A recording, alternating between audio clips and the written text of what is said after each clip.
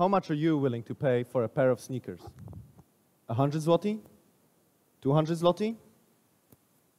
How about for a pair of these bad boys? You can get yourself a pair of already dirty Gucci shoes for just about $1,000. Now, why would someone spend that much on already dirty shoes?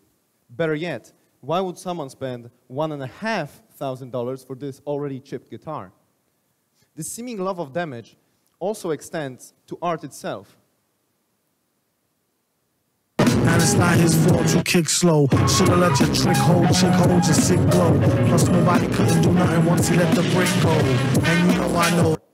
Rapper and producer duo Mad Villain released Mad Villainy, one of the most critically acclaimed and influential rap albums of all time. But why is the mixing so poor?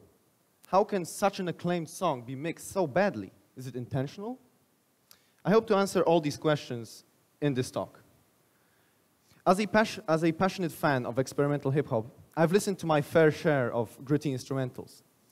And what fascinated me was the spread of these instrumentals from the niche areas of underground hip-hop to the very mainstream music industry. When researching this topic, I found that there are two major causes behind this shift. First, wabi-sabi. Wabi-sabi is a movement in Japanese art that seeks to find realism through the active acknowledgement of imperfection in the present world. See, in ancient European art, perfection is what the artist strives for, as we can see in these illustrations. However, wabi-sabi is very different. In wabi-sabi, we can see misshapen bowls, already broken pottery in which the cracks are highlighted, and asymmetrical flower arrangements called ikebana. Now, to illustrate a bit more the principles of wabi-sabi, I want to use the example of kintsugi.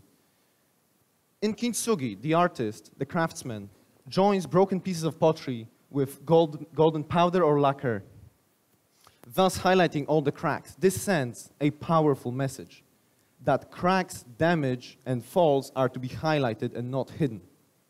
This same symbolism reverberates through the very definition of wabi and sabi. Wabi, a simplicity, minimalist form, and sabi, a sophistication that comes exclusively with age. And you might be asking yourself by now, okay, Japanese art philosophy, very cool. But how does this relate to American music? Well, the Japanization of Americans and American children especially began just around the 80s with the NES and other Japanese video game consoles reaching the international market. But it really hit its stride with anime. Anime uses rich storylines and wise characters to take these ideals of Taoism, Confucianism, and most importantly to us, wabi-sabi, and implant them in the brains of Americans and American children. Now this generation is maturing, creating their own art, and we can definitely see the effects of this Japanization that occurred. Okay, so that's one of the reasons, but I mentioned two at the beginning. So, what is the second one? Well, the second one is related to anemoia, a nostalgia for a time that you've never experienced. We don't know exactly what causes it, but it's definitely accentuated in times of strife and uncertainty. And given that we've been at the stoops of various crises for almost 20 years now, it's kind of seems reasonable that people will retreat to the past, whether their own or some other. And this explains why so many people now enjoy thrifted clothes and music written on vinyl records.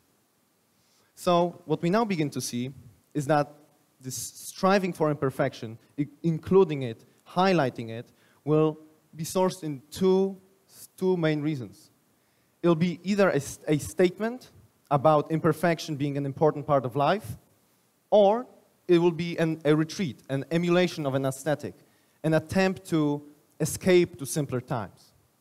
So I hope that next time you hear a record that's a bit rough around the edges, you can maybe better understand why it is that way and what message it is sending. Thank you.